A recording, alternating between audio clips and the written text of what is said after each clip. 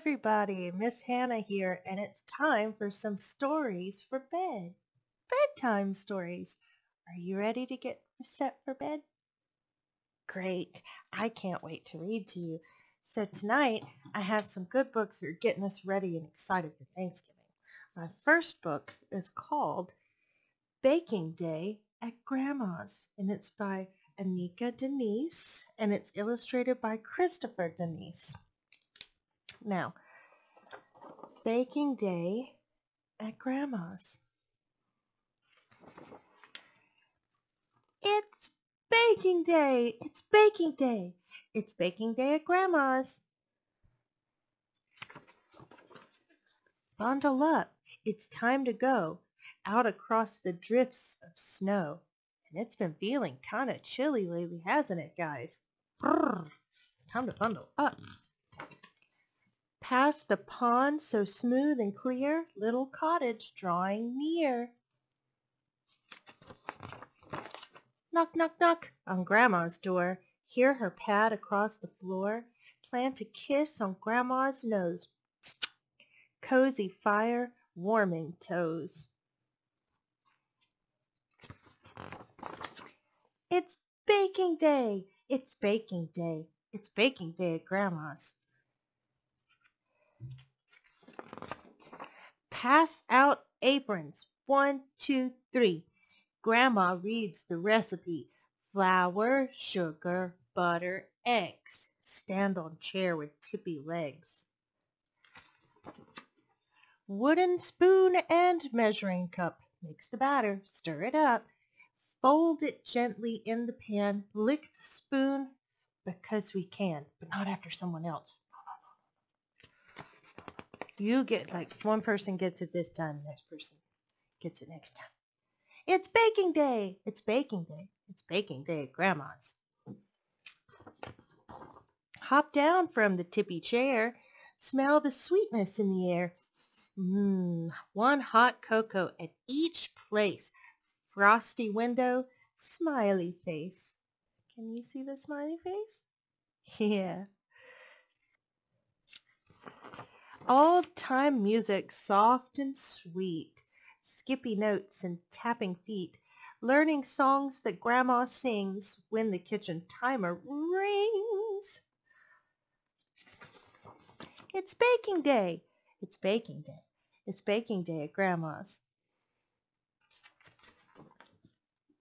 Flip the pan and out it pops. Cut in squares and frost the tops. Add some sprinkles. Wrap each one. Tie a ribbon nearly done. Tasty treats in pretty bags. To each one marked with little tags. Coats and boots and hats and gloves. The hugs we know that Grandma loves.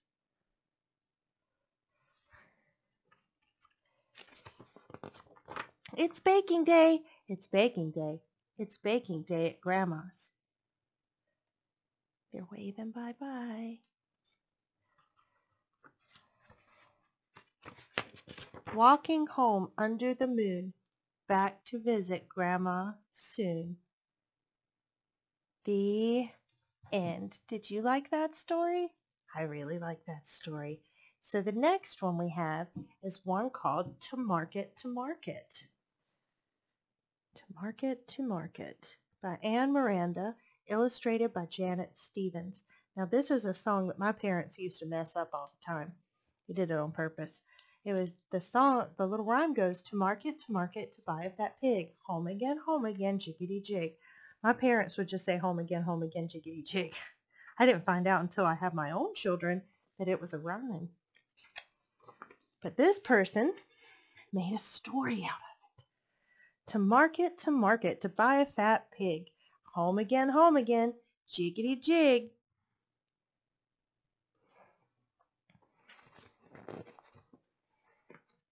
To market, to buy a red hen. Home again. Uh-oh, that pig left a pin.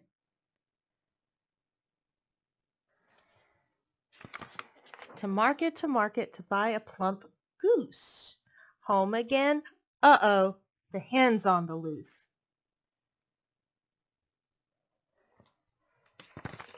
To market, to buy a live trout. Home again. Uh-oh, the goose was let out. Look at these animals making such a mess. Look at them.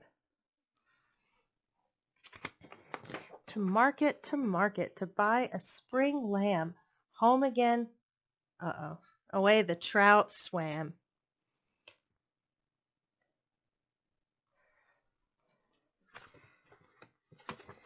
To market for one milking cow. Home again. Uh-oh, where's that lamb now? There's the lamb page. Oh, look at that poor lady. She's having a rough time. To market, to buy a white duck. Now the cow disappeared, and I'm out of luck. Looks like she's having a really tough time. To market for one stubborn goat. The duck flew the coop, and the goat ate my coat. This is the last straw. I'm a shopping disgrace. Everything's running all over the place. She looks pretty sad, doesn't she? The pigs in the kitchen, the lambs on the bed, the cows on the couch. There's a duck on my head. The hen's in the cupboard. The goose is there too. The goat's in the closet, and it's chewing my shoe. The trout's in the bathtub. This place is a zoo. I'm hungry. I'm cranky. Now what will I do? To market, to buy some potatoes, celeries, beets, and some bright red tomatoes. Some pea pods and peppers and garlic and spice. Sorry, I'm trying to get my camera to... There we go. All right. A round head of cabbage, a sack of brown rice. Add okra and onions and 1 carrot bunch. Home again, home again. Hot soup for lunch. The end. I like that story. So, let's give it a try here, and we'll read this one. This one is called My Lucky Day. It's by Kiko Kaza. I think I said that right. One day, a hungry fox was preparing to hunt for his dinner. As he polished his claws, he was startled by a knock at the door.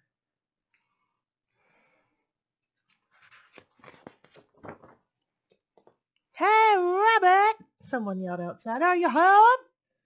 Rabbit, thought the fox. If there were any rabbits in here, I'd have eaten them for breakfast.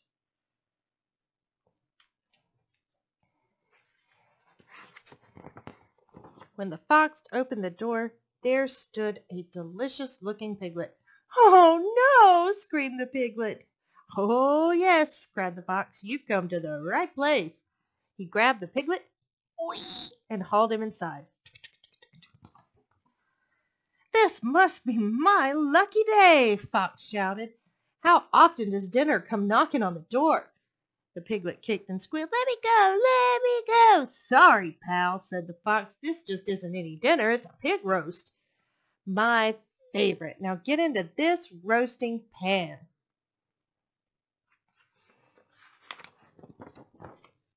It was useless to struggle. All right, sighed the piglet. I will, but there's just one thing. What? Growled the fox. Well, I am a pig, you know, and I'm filthy. Shouldn't you wash me first? It's just a thought, Mr. Fox. The fox said to himself, he is filthy. So the fox got busy. He collected twigs. He made a fire. He carried in the water. And finally he gave the piglet a nice bath. "You're a terrific scrubber," said the piglet. "There," said the fox. "Now you're the cleanest piglet in the county. You stay still now." "All right," sighed the piglet. "I will, but... "But what?" growled the fox. "Well, I'm a very small piglet, you know. Shouldn't you fatten me up to get more meat? Just a thought, Mr. Fox." The fox said to himself. He is on the small side.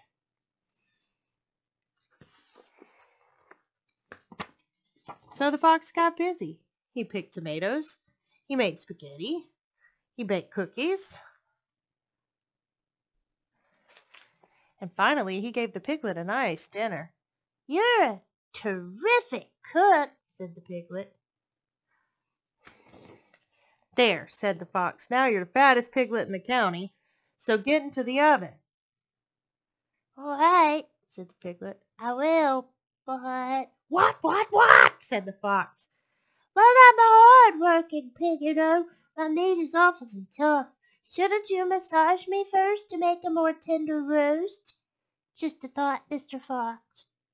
The fox said to himself.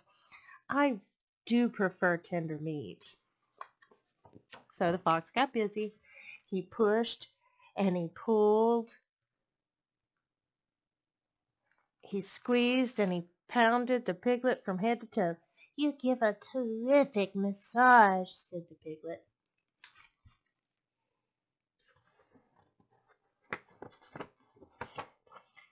"But," the piglet continued, "I've been working really hard lately. My back is awfully stiff. Could you push a bit harder, Mr. Fox? A little bit to the right, please. Yes. Now just a little to the left." Tell me, how does the fox look? Very tired, very frustrated and angry. "Mr. Fox, are you there?" But Mr. Fox was no longer listening. He had passed out, exhausted. He couldn't lift a finger, let alone a roasting pan. "Poor Mr. Fox," sighed the piglet. "He's had a busy day."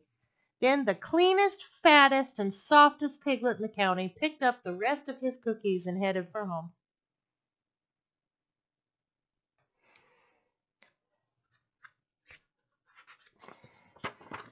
"What a bath!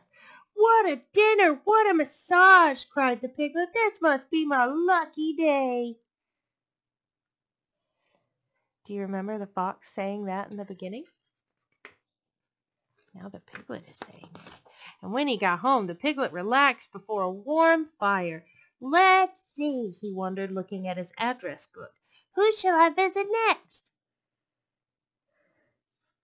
He's got fox. He's got coyote. Who's left? Bear and wolf. Wonder what the piggy's doing.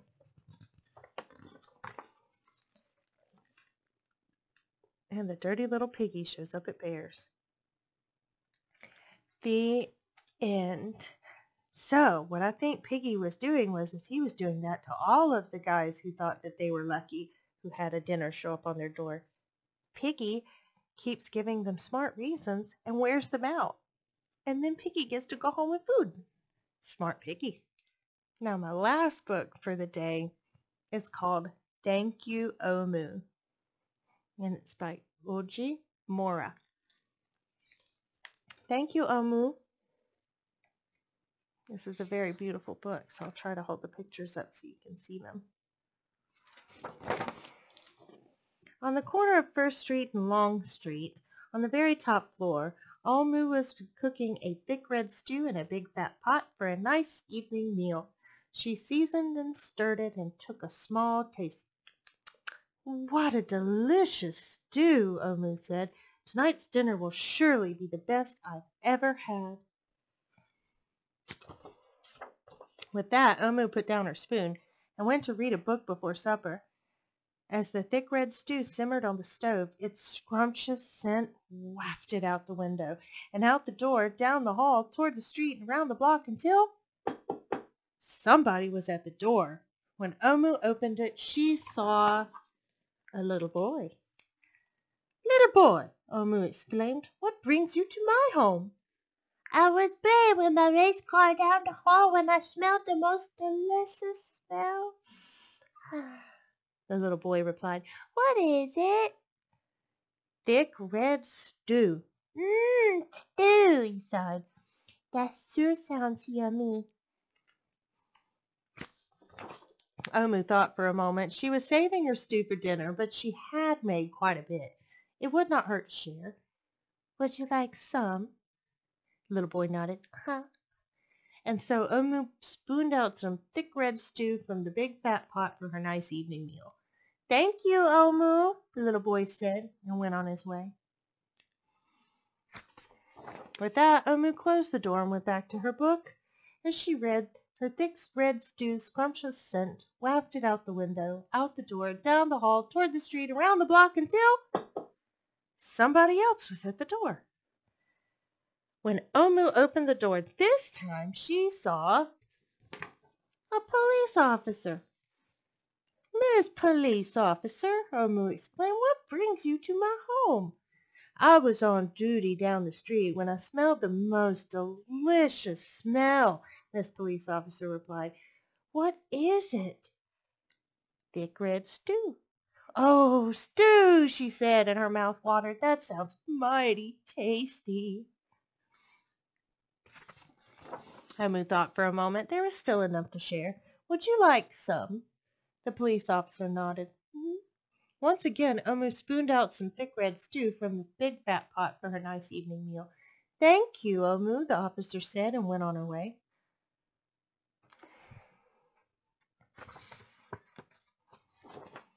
And so for the second time, Omu closed the door and went back to her book.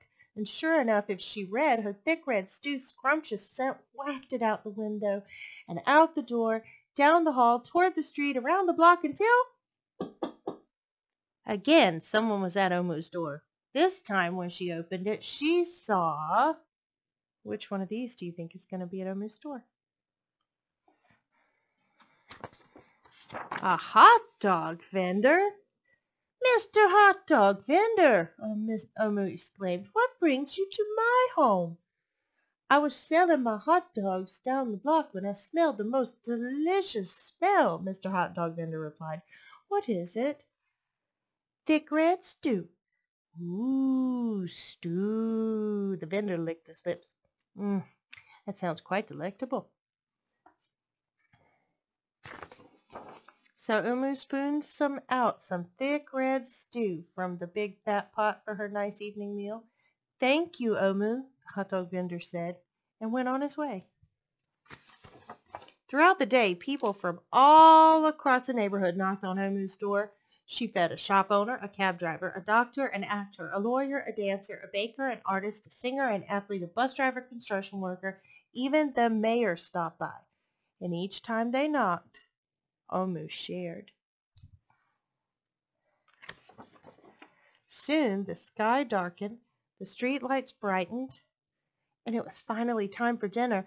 But when Omu opened her big fat pot of thick red stew for her nice evening meal, it was empty. Uh-oh. Omu sniffled. There goes the best dinner I ever had. Sorry and blue, she sat at the table with her empty pot until... Who could that be? Omu wondered. When she opened her door, she saw... the little boy, the police officer, the hot dog vendor, the shop owner, the cab driver, the doctor, the actor, the lawyer, the dancer, the baker. Why, everyone she fed today was at her door. I'm sorry, everyone, Omu sighed. My thick red stew is all gone. I have nothing left to share. The little boy tugged at Omu's sleeve. Don't worry, Omu. We're not here to ask. We're here to give. The police officer carried in a fresh salad. The mayor entered with a roast chicken. The baker brought a collection of sweet goodies, and even the little boy presented Omu with something special in a tiny red envelope. Everyone who had knocked on Omu's door that day squeezed inside of her apartment, and together they ate, danced, and celebrated. While Omu's big fat pot of thick red stew was empty, her heart was full of happiness and love.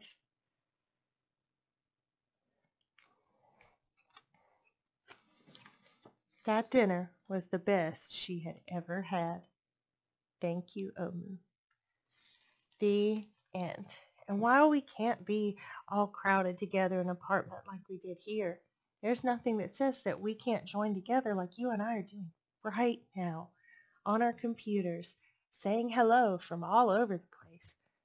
Call up that person that you haven't talked to in a long time, maybe your Aunt Karen over in New York, or call up maybe your cousin Tammy over in Kansas. Call a whole bunch of different people and say hello. Say happy Thanksgiving. Have fun. And I look forward to seeing you next time where we'll do some more good stories. And guess what? We will be reading special Thanksgiving stories next time. I can't wait. So until then, bye-bye. I'll see you soon. And don't forget to brush your teeth tonight and crawl into bed and have a good night's sleep. Bye. Bye-bye.